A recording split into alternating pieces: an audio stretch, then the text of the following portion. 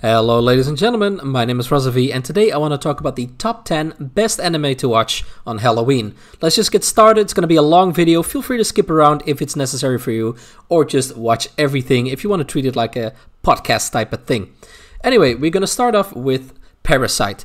Now, when it comes to Halloween, I feel like this should be one of the first you're going to watch, especially if you're with other people. This is definitely a fun watch. It's quite scary. It's not the scariest one in this list, but the story is also incredibly good. So I think that if you're into a good story, plus mix it with some scary stuff, then Parasite is one that I would highly recommend. Basically, we follow a guy called Shinichi, and this guy basically wakes up one day and he sees this creature, a parasite type thing, trying to crawl up his arm. So it literally goes in his arm, and then through his like his bloodstream tries to crawl up to his brain, okay? He's able to stop the thing. However, it is now lodged in his arm. His arm is now basically taken over by a sentient parasite, whom we're going to call Migi, and other people are also basically infected by these parasites, okay?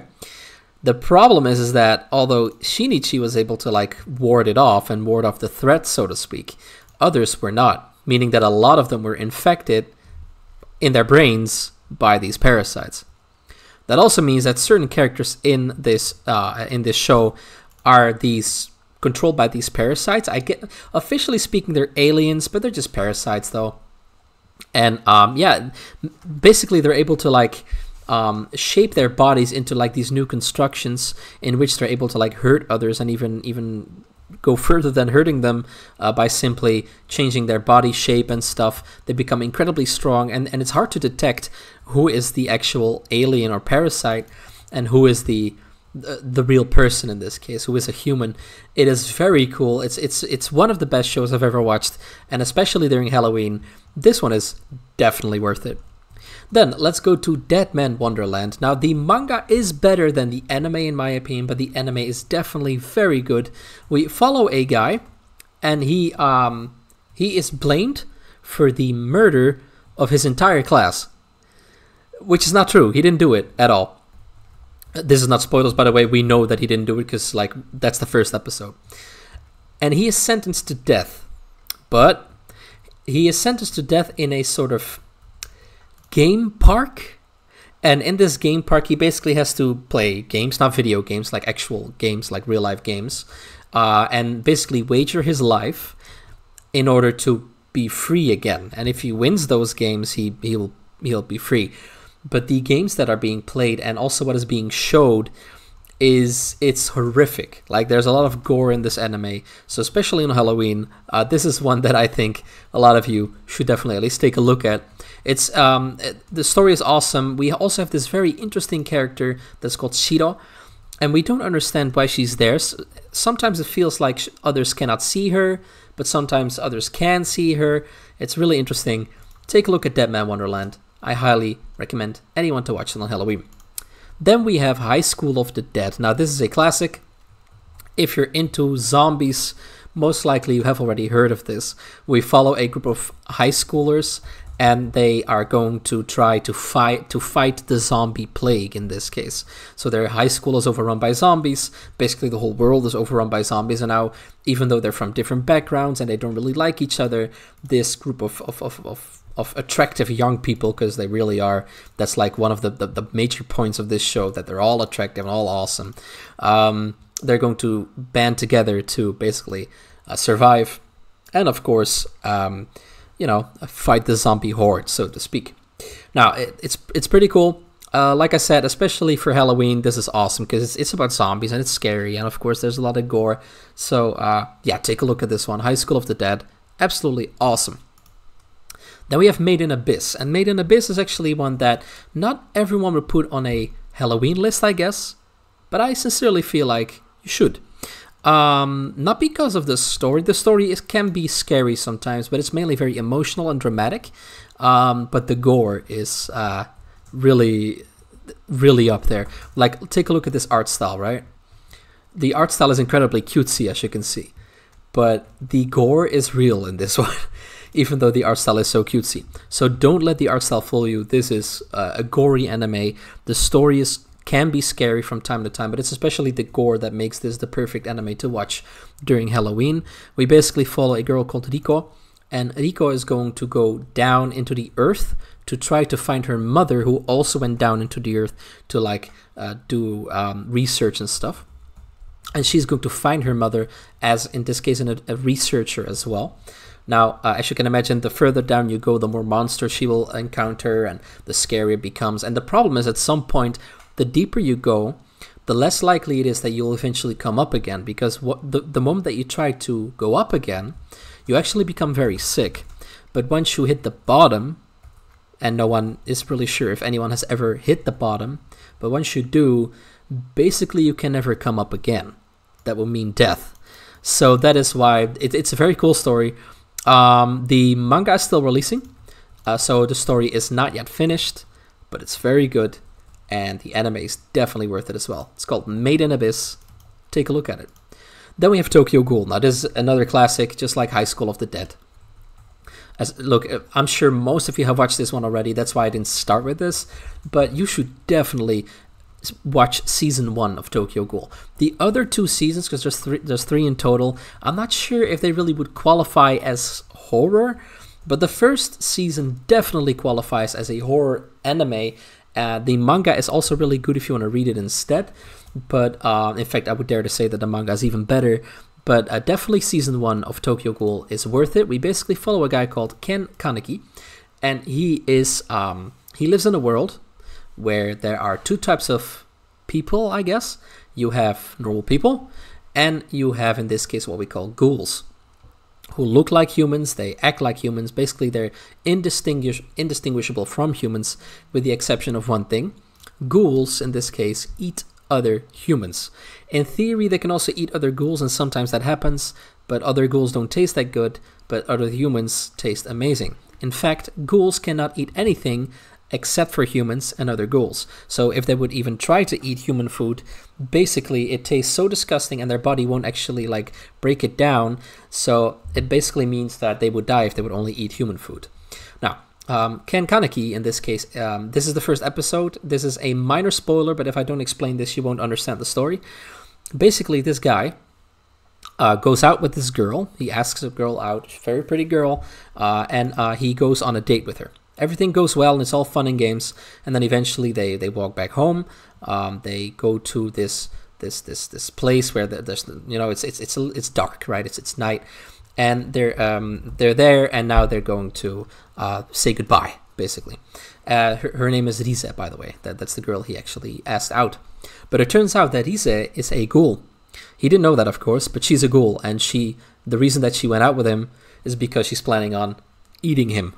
So she attacks him, and as a ghoul, you are way stronger than a human. That's also another feature that they have. So she's easily able to overpower Kaneki. And before she's able to eat him, she is actually crushed, and also Kaneki in this case, also crushed by I forget. I believe it was metal bars or something that fall on them because of the fight accidentally.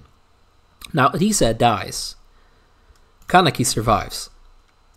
But he needs, I believe, a liver transplant or something. He needs some sort of a transplant. And he gets that, in this case, from Rise. Meaning that he is now half ghoul, half human. And he's unable to eat human food anymore. So he's basically more ghoul than human. And it's basically a story about how Kaneki tries, as far as that's possible, to come to terms with the fact that he is now a ghoul, even though he's not accepted by ghouls. And to be honest, he's not really accepted by people either anymore, if you would tell others that he was a ghoul. So it's a very interesting story. There's a lot of gore, a lot of blood, it's very scary sometimes. So Tokyo Ghoul, definitely one that I would recommend. Then we have Satsuriku no Tenshi. I have talked about this one in the past because it's good. It is based on a game. The game is not that, when it comes to the physics at least, and the art style, it's not that great. The art style in the anime, though, is gorgeous. We follow a girl called Rachel, and Rachel wakes up in a room somewhere in a building. She has no clue where she is. She has no clue how she got there, and she has no clue how to get out. But she definitely knows that she has to get out, because this building is full of people that actually want to kill her. She also doesn't understand why they want to kill her, but it's very clear, because they attack her on sight, basically. Now, when it comes to all of the anime that I'm currently talking about, this is probably one of the scariest ones, in my opinion. I don't think it's the scariest one, we'll come to that later, but this is one of the scariest ones.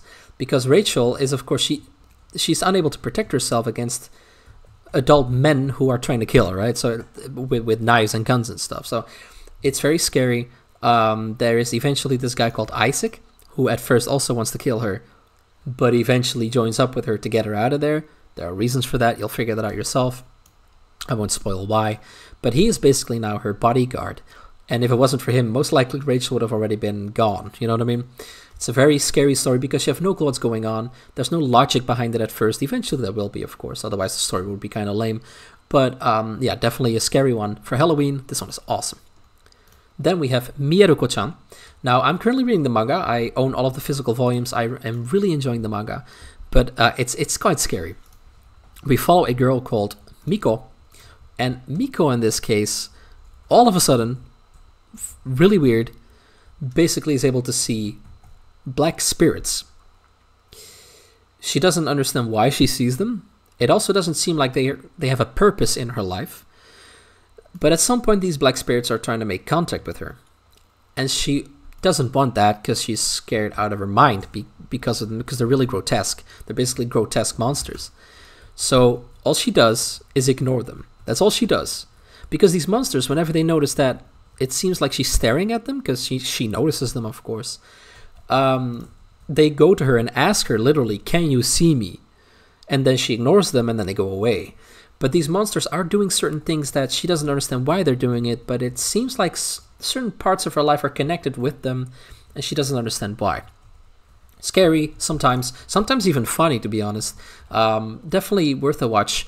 The anime is wonderful, the manga is even better. Definitely take a look at Mieruko-chan. Awesome stuff. Then we have Another. And Another is quite a scary story. It is not the most popular horror anime of all time, but it's definitely good. Basically, we follow, in this case, a group of high schoolers. And this really weird girl joins. She's called Mei. And she's just odd. There's something off about her. Eventually, certain murders start to happen and is it Mei that's doing that, or is it someone else that's doing that? Who is Mei in the first place? Why is she there? There's a lot going on with this girl in this case, and basically there's a mystery around her, and we're trying to figure out what that is. It's a cool story. I'm being vague about it because, well, if I say too much, to be honest, I just ruined the story for you. And this is basically you can only watch this once to have it be enjoyable, right? If someone spoils this to you, it's not even fun anymore. So that's why I'm trying to be vague. But Another is definitely good. If you like the mystery type of horror, Another is probably the one that you like the most, in my opinion. Then we have Gakkou Gurashi. And just like with, in this case, Made in Abyss, as you can see, this is incredibly cutesy. We follow a group of girls who mainly live at school. We don't know why they live at school, but it's just all fun and games at first, it seems like. And at some point, something's off. After, basically, at the end of episode 1, it is very clear something is off. Because we follow this girl, Yuki, and basically she's seeing things that are not there.